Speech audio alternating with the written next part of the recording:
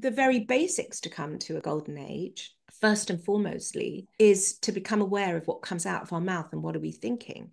This then begins to transform and transmute our life force and our sexual energy that is so sacred. To lift that into alignment, then we have to go through another gateway of initiation, which is how do we get off the emotional treadmill? How do we stop continuing to create disharmony on this earth? What is it going to take to walk in tranquility? So to do that, the second stage of our awakening is to discern and discriminate. Who do we keep opening ourselves to in our lives that trigger us to not be our best selves? And this is all related to build the bridge to the exalted cosmic fire aspect of our eternal self that is stainless purity. Every single one of us has that.